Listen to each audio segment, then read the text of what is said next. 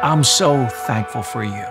I am so thankful to God for you, for your life, for your family, for the privilege of being able to gather in His name and exalt the name of Jesus.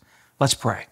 Heavenly Father, your word says clearly in Psalm 121, verse 2, that our help comes from the Lord, you, God, who made heaven and earth.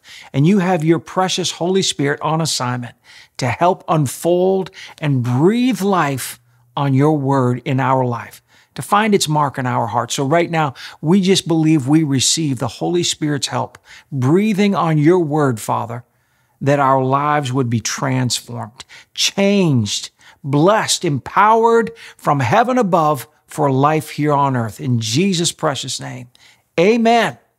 We're starting this new series called How to Have, Part 1. How to Have.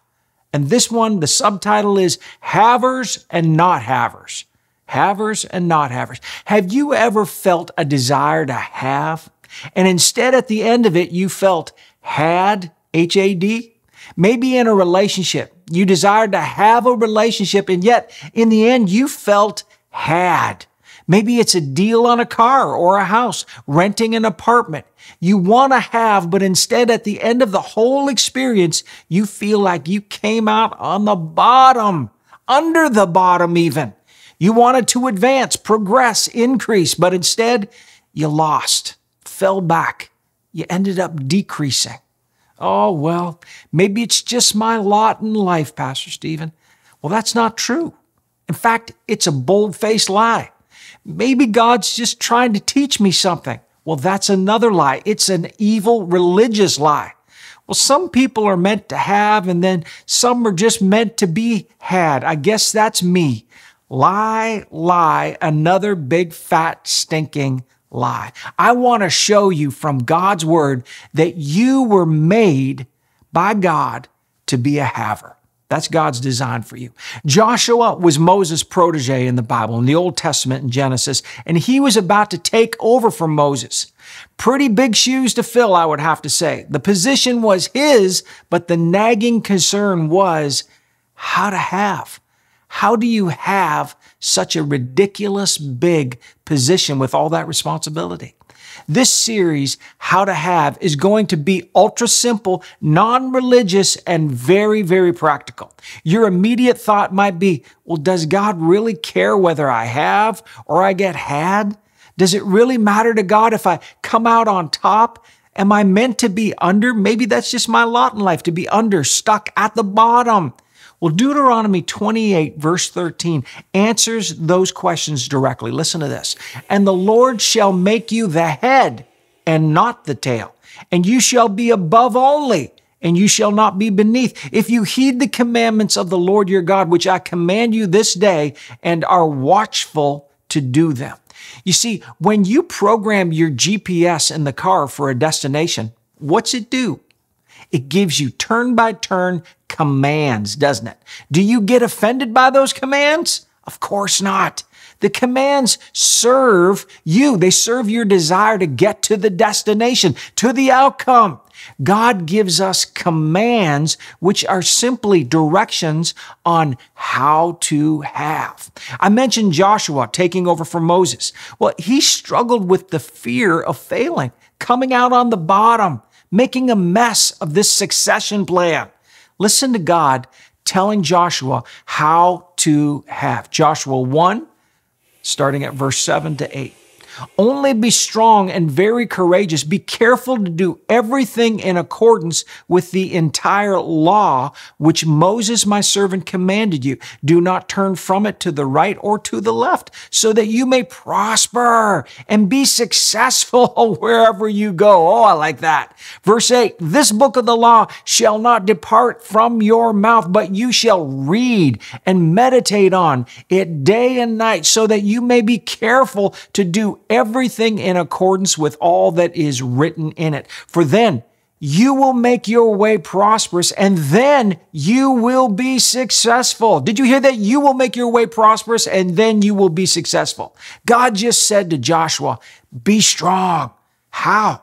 He said, listen to the commands of my GPS. What will happen? What can you expect? He said, you will prosper and be successful wherever you go. Now that sounds like having as opposed to being had, doesn't it? As I told you, this is a very, very practical series helping you to have in every area of life. God has the how to do that. You need to know how to have, or you'll keep getting had at every turn. This goes for a career, money, health, relationships, yes, even marriage. This is going to get very practical. Just because you do something doesn't mean you actually have something. Many people do a career only to lose out on the reality of having. They ultimately get had.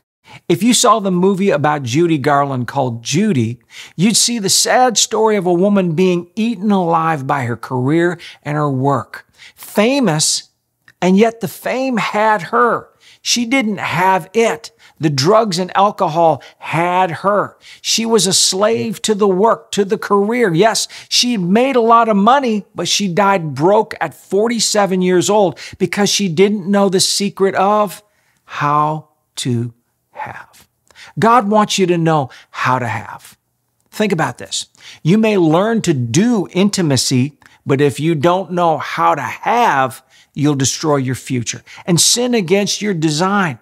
Do you know how many millions of people do what they think is intimacy, but have no knowledge of how to truly have love, loyalty, peace, friendship, a marriage, a healthy mind?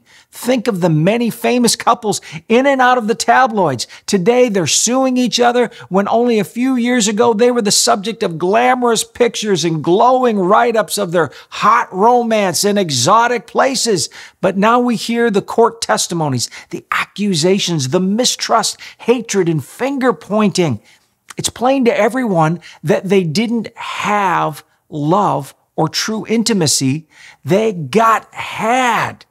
Before you do, you must learn how to have, and God is the expert on having. After all, He is love. He holds the patent on intimacy. Why freelance and get had when you can have? Let me remind you one more time what God's word says about you in Deuteronomy 28. You shall be the head and not the tail, above only and not beneath. You will lend to many and borrow from none. God promises that when you listen to Him, He will make blessings chase you and overtake you. Deuteronomy 28 goes on and says, you'll be blessed in the city and blessed in the country. You'll be blessed coming in and blessed going out, blessed in your storehouse. That's your bank account. And blessed in your basket. That's your wallet, your pantry, your fridge, your freezer, and yes, even your walk-in closet. Your enemies will come at you one way, the Bible says, and run from you 7 ways. Verse 8 of that same chapter says that God will command a blessing upon you in everything you do. Are you kidding me? No, God's not kidding you. That's His will for your life, His word for your life. Let me give you this basic law of God's how to have. You've got to know the truth. I'll say it this way. God's basic GPS command on how to have is you must know the truth. The culture today teaches a fear of truth, a rewrite of history to custom fit one's narrative. This is why the straight edge of God's truth is such a threat to activism, and yet it powers you up. It's the power for your life. I was a Christian believer for almost 15 years before I knew these truths of God's word and that they were for me. Isn't that sad? A believer that doesn't really know what he believes? That's so sad. Why does knowing the truth matter so much? Well, I'm glad you asked. Here's a Bible-backed principle of how to have that is imperative for you and I to know. I call it the PBR principle. I use it almost every day. It works and it's based on God's truth. PBR stands for perceive, believe, receive. Perceive, believe, receive. You must perceive to believe to receive. You've got to PBR it. It's that simple and yet that difficult of a challenge for humanity because A hard heart will never be able to perceive and therefore never believe, so they can't receive and be a haver. I say it quite often, but hear it again. Your repetition creates your persuasion. In life, there are havers and not havers. You may not like that distinction. To be candid with you, I hated that distinction as a boy and a young man. It didn't seem fair to me or nice, or in my opinion, it didn't even seem godly to me. When I was a boy and would read the Bible, I would get offended with some of the things God's word would say. Like when Jesus said in Mark 4, verse 25, "For to him who has will more be given, and from him who has nothing, even what he has will be taken away." What? Are you kidding me? That's not nice, Mr. Jesus. That doesn't seem fair to a fatherless boy being raised by a single mom with hardly 2 cents to rub together. Can you imagine Jesus running for Mr. President or for Prime Minister on that platform? To those that have, more will be given. To those that don't have, what they do have will be taken away. Vote for me, Jesus. How would the media respond to that, right? You see, Jesus is giving us the answer to the lawful, eternal way out of our mess and into God's blessed. Out of our mess and into God's blessed. But our carnal nature reads that and wants to be validated instead of vindicated. We find theory safer than reality. We want empathy instead of empowerment. Do you want sympathy or do you want salvation? Stephen, you're getting intensely pragmatic here. Yes, I am. This series is how to have, and it matters to God that you can feed your family and be healthy. Sympathy won't do it, so stop voting for it. We've got a whole generation being tempted to give away their future for quick validation. You're getting had, my friend. You're getting had. Getting a like on social media isn't love. Don't line up for loan forgiveness if you don't know the forgiver. If the party promising you something belongs to someone else, you'll pay for it the rest of your life. It's a spiritual law. God says, don't be deceived. Don't be had. Whatever you sow is what you will reap. You'll find that in Galatians 6:7. How about Hosea 8:7? It says, it's impossible to sow the wind and not reap the whirlwind. What you perceive builds on what you believe, becomes more of what you receive. Do you like your outcomes? No? It's probably because you don't like what you have right now. And it's likely because you don't have a coach teaching you how to intentionally PBR. Everyone is passively PBRing their way through life, but the secret is to be intentional. Recently, I spoke with a friend who's been a baseball coach for many, many years. He scouts young talent and then coaches them. He recognizes future greatness that can barely hit the ball today or run a play. He sees extreme talent in guys who think they belong in one position, but their real genius is in another position. He's had great success taking natural athleticism, strength, and hidden talent, teaching the player principles, employing repetition until it's muscle memory, and then boom, the rookie lays hold of how to have. Coach directs the player to perceive. That steers the player to believe. And now the athlete can predictably receive results. How's that for practical? The coach told me if he can even convince that kid to have a different perception on his grip of the bat, imagine that. Just advance his have, it advances his PBR. What he perceives, he believes, he receives, and of course, this works negatively too. Perceive yourself as a loser, believe yourself a loser, receive the outcomes of being a loser. Now, is that too practical for us?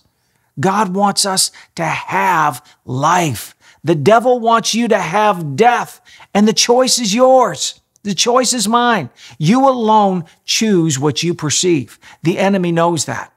What did I say at the beginning of this message? You've got to know the truth. Have the truth. You got to have it. Truth begets more truth. Lies, on the other hand, beget more deception. You can have a lie, but I already know what you'll receive, and it's not a home run. Adjust your grip or keep getting had. A huge practical part of knowing how to have is knowing what you want to have. We all have hurts. Everyone's experienced injustice in one way or another. Are you going to let it define you? The late Dr. Robert Schuller, somebody that Pam and I got to know before he passed away, a wonderful man, he said this: let your hopes, not your hurts, shape your future. There is no original pain, no original sin. It's all passed on, modified, multiplied, and yes, extremely offensive and shameful. That's why we all need Jesus, the Savior. But today, we're in a very practical conversation of how to have. I think these true life examples will help you better define what you have, to use your faith for what you want. What you have, to use your faith for what you want. Think about this. David, the shepherd boy, did he have a giant enemy, or was it a giant opportunity? See, it's perception. Moses, we talked about him. Was Moses stopped by the Red Sea, or was he saved from Pharaoh's army, his deadly army, through the Red Sea? Think about it. Was Jerusalem surrounded by enemies or surrounded by couriers bringing gold and silver? Now, of course, I'm referring to 2 Chronicles 20, when Jehoshaphat, King Jehoshaphat, and Jerusalem were surrounded by enemies, and it looked hopeless, but the truth was, after God destroyed their enemies, they picked up the gold and silver for 3 days straight. Think about this with Daniel. You remember Daniel in the lion's den? Some thought it was the end of Daniel being in the lion's den, but it actually ended up being the end of his enemies. Let's talk about mountains. Is your mountain really an obstacle needing to be removed? Or is it the staircase that wants to lift you up and promote you? Now, one more. Let me give this to you. Did the prison destroy Joseph? You remember Joseph thrown into the prison? Did the prison destroy Joseph's dream? Or was it his great palace connection? Perspective. You must accurately perceive what you have. Don't be deceived. Don't curse your seed. This is a very practical principle from the lips of Jesus. To him who has, more will be given. To him who doesn't have, even what he does have will be taken away. Are you a haver or a not haver? Jesus is not inflicting a law to keep us under. He's highlighting the GPS to get us up and over. You don't fly by denying the law of gravity. It works with the law of flight. The Wright brothers, the famous Wright brothers, didn't overcome gravity by ignoring it, but by using it. Jesus is giving us a principle of life. And if you ignore it, you spend your days being a not-haver because you refuse to be corrected. I repeat, God wants you to have. Yes, he does. So don't run from godly correction because it's the source of protection and direction. Run to it. Let's run toward this principle and all of us be havers. Let me remind you again of the how to have principle, because if you don't get this, you'll go on as a not-haver forever. I'm not just talking about stuff or equities, property or wealth. I'm talking about health, peace, joy, opportunity, laughter, relationships, forgiveness, mercy, and on the list goes. So no matter what it is you desire, focus on this life-changing principle one more time. You must perceive to believe to receive. Come on. How can it be that simple, Pastor Stephen? Come on. How can it be that simple? What makes you think that this is simple, right? If you don't perceive Jesus died on a cross for your sin, rose up from the grave, and is alive on heaven's throne, reigning as King of Kings, you can't believe it. And therefore you can't receive it. Therefore you're still dead in your sin, under the curse of death. That's pretty hardcore, isn't it? Let me give you another example, except something natural, worldly, something even Wall Street understands. In May 1997, Amazon went public and was trading at about $1.50 a share.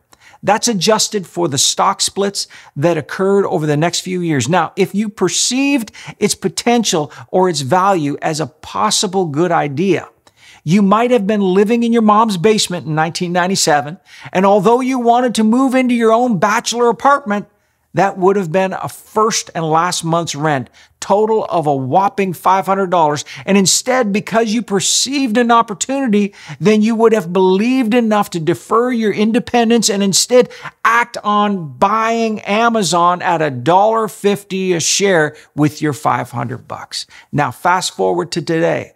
You would own a grand total of close to $1 million. Perceiving leads to believing, leads to receiving. It works for good or bad things. And not because you're either good or bad. You see, that's not got nothing to do with it. It has nothing to do with it. It's a law, like the law of flight, like the law of gravity. You know, good people fall off a building at the same speed as evil people do. It has nothing to do with good or bad, innocent or evil. And yet, when you don't understand the law of PBR, you tend to look at events of life through the lens of, well, this bad thing happened to this person, so maybe they were bad. Or even worse, this bad thing happened to this person, so maybe God just hits people with bad things to teach them a lesson or two.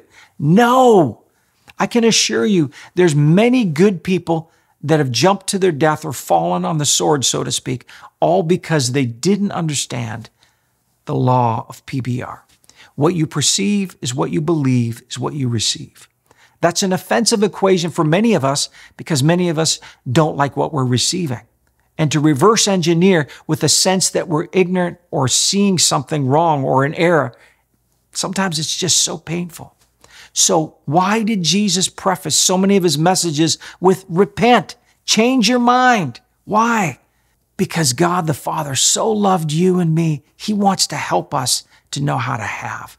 How to have. Think of it. If you perceive hopelessness, you believe hopelessness, and you receive hopelessness. It's not very good, is it? We have far too many people hopeless because their perception of truth is blurred, darkened, and twisted by so many false beliefs. You must know the truth. You must have the truth. I spoke with a great man the other day. He said, Stephen, I've got a problem. No matter what I receive, no matter how much I get, it just goes. It just goes away. I can't seem to keep it. I can't seem to have it. Now, this is a great guy. He loves his wife and his family. He's a hard worker, diligent, honest. But like so many of us, he's struggling with the how to have.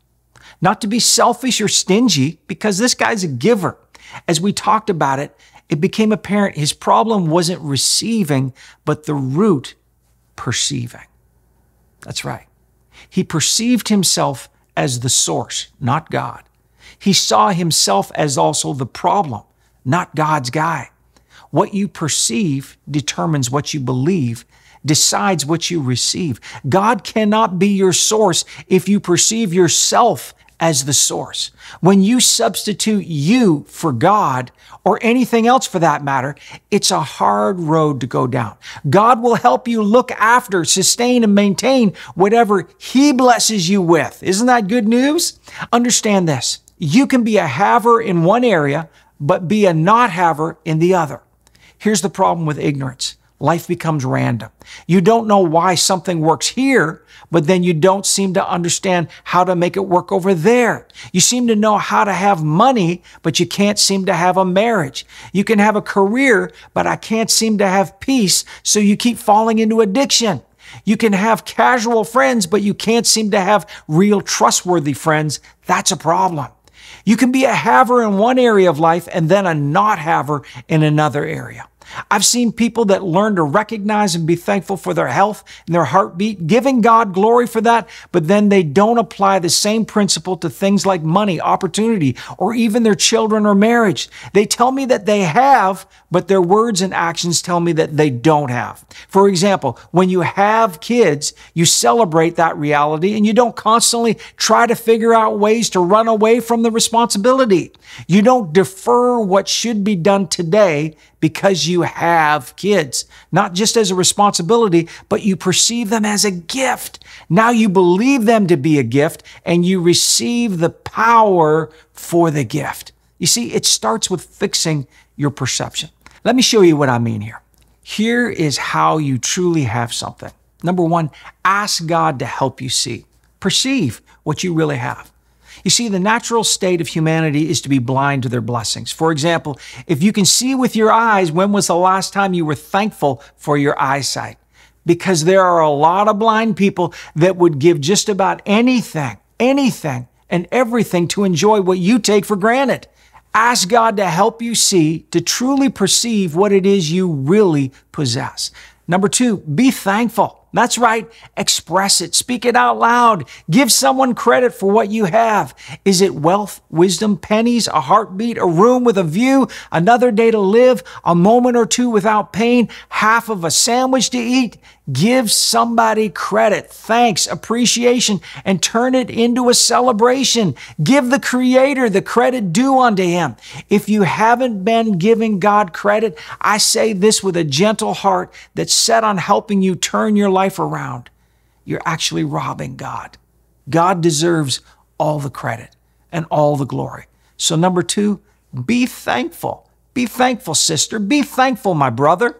And then number three, stop magnifying the problem. Stop using your words to talk about what you don't have, what you wish you didn't have, how empty the glass is. Stop all the not haver talk. You don't have $1 million? Well, do you have a heartbeat? I know some dead people that were once very rich, and your heartbeat is worth more than all their past wealth. They love one more chance to recognize God's grace before they left this mortality. You're rich. But if you're too busy magnifying the problem, you'll never see the light, the solutions.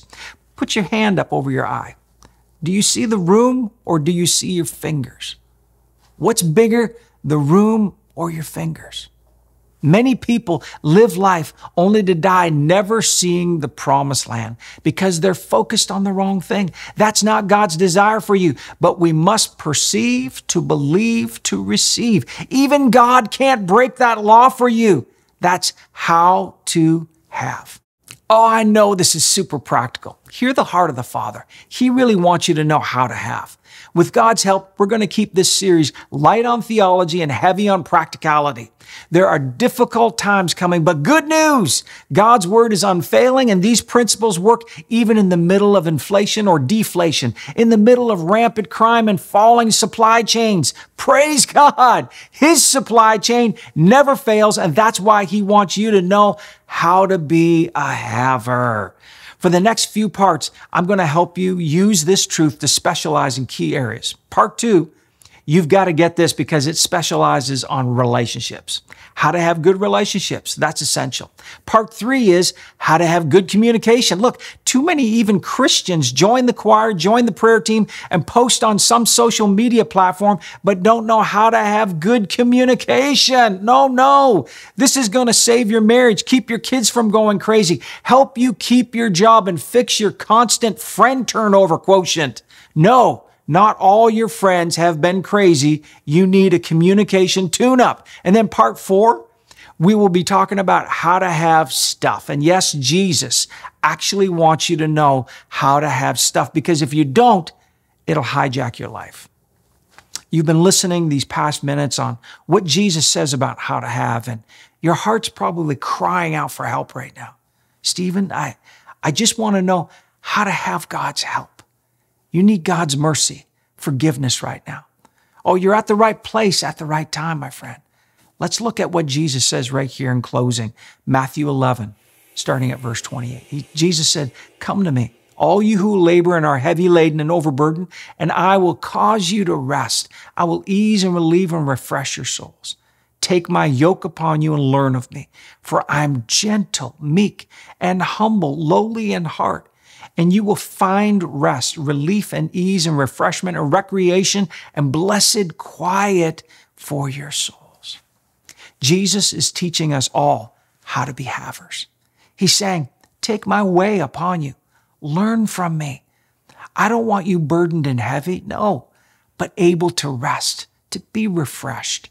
His yoke connects us to the truth, and so that we're able to perceive.